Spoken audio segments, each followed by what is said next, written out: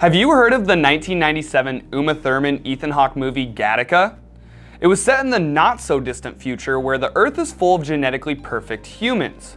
But what about CRISPR, the real-world gene editing tool that could make the premise of Gattaca a reality?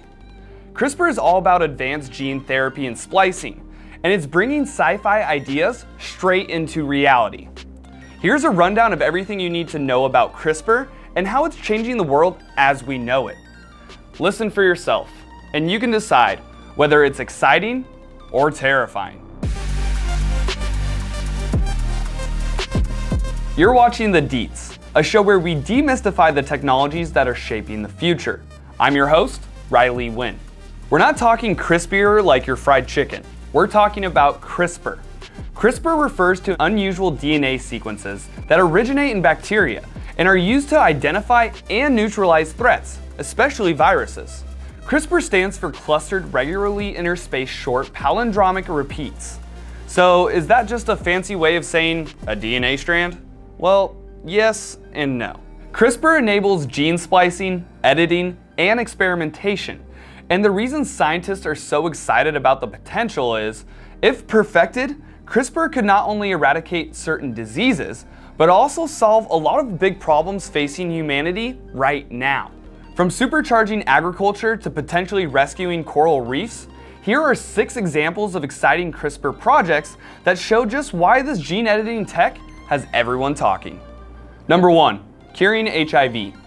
HIV treatment has come a long way over the years, largely because of antiretroviral drugs that stop the HIV virus from replicating in the body. However, antiretrovirals only keep HIV at bay for as long as they're taken. Stop taking the drugs, the HIV virus comes back. Even worse, it can cause patients to build up a resistance to the antiretrovirals, making them less effective in the future. Researchers from UC San Diego may be able to help HIV patients, courtesy of a new genetic sequencing approach that could possibly provide a kill switch to clear out dormant HIV reservoirs inside cells. By using CRISPR gene editing, their work suggests that it could stop HIV from reoccurring in the event that antiretroviral treatment is stopped, and could potentially lead to a cure for HIV. Number 2, saving the world's coral reefs. Coral reefs dying doesn't just mean that you'll have fewer photos for the gram from your next tropical vacation. It has the potential to be an ecological and economic disaster, which will affect millions of people and a whole lot of other creatures too. Looking to change that, an international research project is using CRISPR to examine exactly how and why environmental changes hurt coral reefs.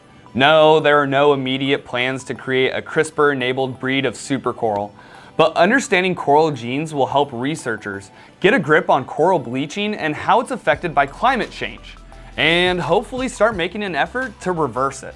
Number 3, malaria-resistant mosquitoes. Mosquitoes play a big role in the spread of malaria, a parasitic disease that kills hundreds of thousands of people each year.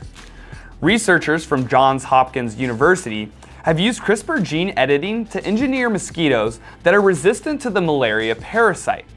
By deleting a gene that enables malaria to survive in the mosquito's gut, the parasite is left unable to survive for long enough to be a danger to humans. Seems simple enough, right? Well, the problem so far is that modified mosquitoes are less likely to thrive in the wild, so they're less likely to pass on their genes than ordinary mosquitoes. However, the researchers are working on a way to change that. Number 4, limitless supply of transplant organs. There's an enormous and deadly shortage of transplant organs worldwide. Could CRISPR gene editing help? Quite possibly, yes. One international research initiative wants to use gene editing on pigs to turn them into safe organ donor candidates for humans. The use of CRISPR in this case involves eradicating pig-based diseases, known as porcine endogenous retroviruses, aka PERVs, which are embedded in pig DNA. So far, scientists have been able to breed pigs that are 100% PERV inactivated.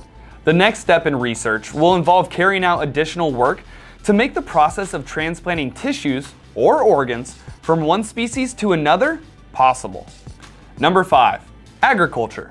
The world's population is rapidly increasing, and that brings a range of challenges when it comes to feeding everyone. Research aided by the Bill and Melinda Gates Foundation has demonstrated that it is possible to use CRISPR to improve the efficiency of how crops use water by 25% without compromising their yield in the process.